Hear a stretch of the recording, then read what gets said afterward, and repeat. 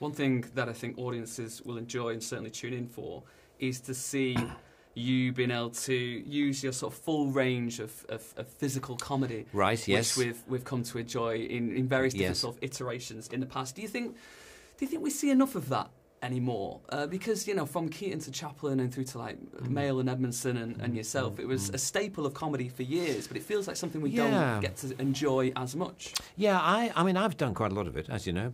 If you do Mr. Bean, then you've done a lot of visual comedy, and I like it, but traditionally it didn't used to be a thing for television. Television was a verbal comedy medium because it grew out of radio, which was by necessity a verbal comedy medium. And then I thought maybe with Mr. Bean, which we started many decades ago, I thought that maybe more people would have tried to do visual comedy. I mean, you see it in film. I mean, one of the problems with visual comedy is it tends to be relatively expensive to make. Dialogue is quite cheap. Just stick two people in a room and get them to talk to each other. It's quite low cost. Whereas as soon as you've got people falling through doors or having trouble with the washing machine, it suddenly takes on a whole extra level of complexity. So it's not very cheap as entertainment goes. But I'm slightly surprised that there isn't more of it, because it is perfectly possible to do, which I hope we are continuing to prove. And it'd be nice to see more of it. Do you think people are a little bit too sensitive at times to it? I was putting out a show yesterday on Channel 5, and I put a clip of the new Matilda musical. Oh, yeah. It was a famous Roald Dahl scene where one of the girls from the school is like swung around by her hair and thrown away by Miss Trunchbull. Right. And I got a message from the legal team later on saying, can we take that out? That's going to be too scary. And that's from a film for children. Do you think there's a sensibility we're starting to lose now?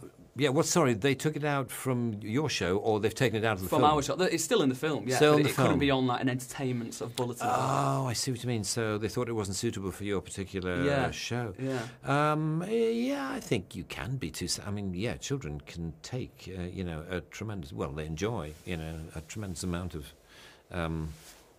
Sorry, I'll start the answer again. What can I say?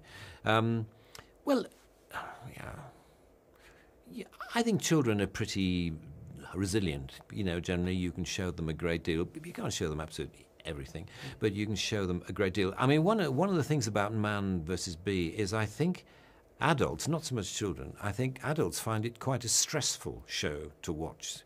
I've had quite a few adults say to me, I find it quite anxiety-inducing, because a bit like Mr. Bean, you know that things are going to go wrong. And it makes people nervous because they know something's going to go wrong quite soon, but they don't quite know what it is.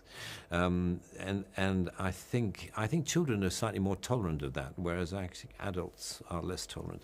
I think at the same time, adults know how expensive it's going to be when things are breaking or setting on fire. Yes. In the house, certainly from my that's funny. perspective. Yes, exactly. Maybe they've more appreciation of the pounds and pence that are being spent. But we enjoy the chaos nonetheless, and I enjoyed the chaos in this, and hope to see potentially a lot more of it and more of you if I can. Rowan Atkinson, it's been an absolute pleasure beyond words. Well, thank you for coming. Well, thank you for coming, and thank you for being so nice. You're very sweet. No, thank you very much. Thank you. Cheers.